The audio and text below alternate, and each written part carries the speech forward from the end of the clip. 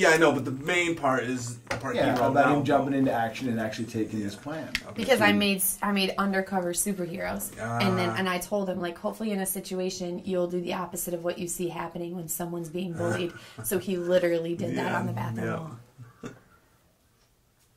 Really? Yeah. Can I get some? Maybe some eyebrows? Stop. You know those fake, the mustaches? The fake mustaches that people have? My buddies cut that in half one time and put them on. And they put them on like this. So I looked like super angry the whole entire time. I think we should just take some lipstick and go. Oh my gosh. Yeah, can we at least get like brown Guys, or something? this is fun to do. So, okay.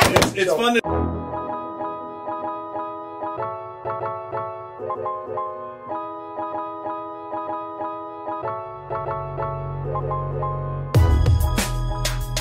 Hi, Sweethearts and Heroes family. My name is Miss Ralston. I'm the Cuba Rushford Middle School principal, and this is my lab. Welcome, Rick, Tom. Katie Ralston, Tom Murphy here, Sweethearts and Heroes family, one of my all-time favorite schools. Katie's been with us for years now. And Katie's got some of the best stories because she's one of the best principals. She pays attention. She makes connections with kids. And we got a couple pillars that we talk to teachers about all the time.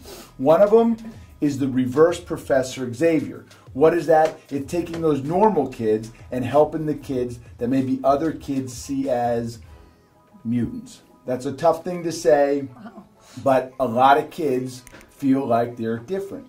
And one of your roles is to take those kids that are normal and get them to help other kids. And you have a beautiful story that talks about the immature brain and things that kids do, and how you and taking the Sweethearts and Heroes kind of mindset and your own mindset and the climate and the culture that you have to get kids to jump into action to become superheroes.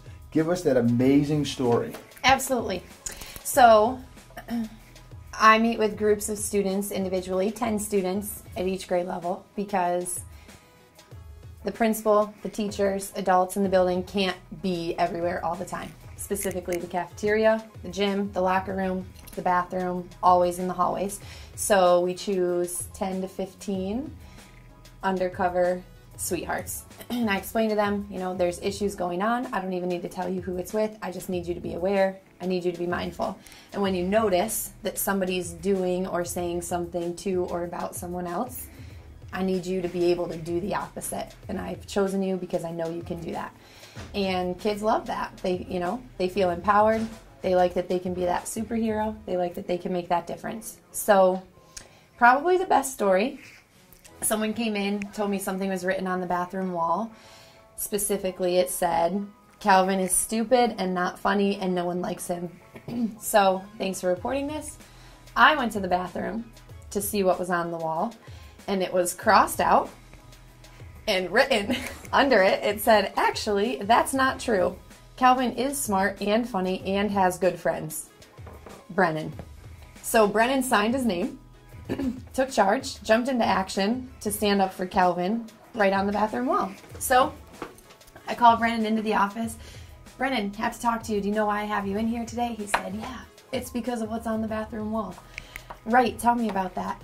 Did you see what I did? Aren't you glad? That's what you want me to do, right? The opposite of everything that's being said against him. And I was like, yeah, that is what I want you to do. I didn't really think it was going to be on the bathroom wall. So next time, how should we do this differently? Ideas? He said, oh, I shouldn't write my name next time. So really, it didn't occur to him that you shouldn't write the opposite on the bathroom wall. He just knew he had to stand up for Calvin, do the right thing. So I really was very proud of him for that. That takes guts. So the immature brain does amazing things, doesn't it? Rick, what Absolutely. do you got, man? It's a hilarious story. He signed his own name. Yeah, it's awesome. It's amazing. It's great. So today when we spoke to your students, we spoke to the 7 through 12 on cyberbullying. Yes. And, this was written on the wall. Physically written on a wall. Mm-hmm. I mean, how often do you see something like that on the wall? Not that often. But somewhere you see that all the time is online. Snapchat, all the time. Facebook. Kids see it everywhere. And what are they doing about it? Not a whole lot. How often do you see that kid writing, actually, that's not true. Kelvin is smart and funny and has good friends. Never. Not often enough. They need to be able to jump into action. Online As well. And write that kind of stuff. Jump into action and be that guy's or that kid's sweetheart. Or that girl's sweetheart. Because they need them. We need more sweethearts online. There's not enough of them. And what Brennan did there could have done online to those people that he sees being bullied and changing their lives by doing that for them. It's pretty amazing.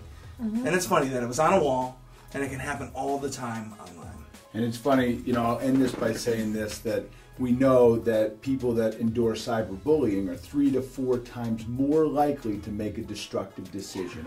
And Rick's famous for saying we need 3 to 4 times more sweethearts and heroes online. So here we go, Katie Ralston's lab. In the lab with Katie Ralston, Cuba Rushford. We're going to blow it up. Okay. Boom.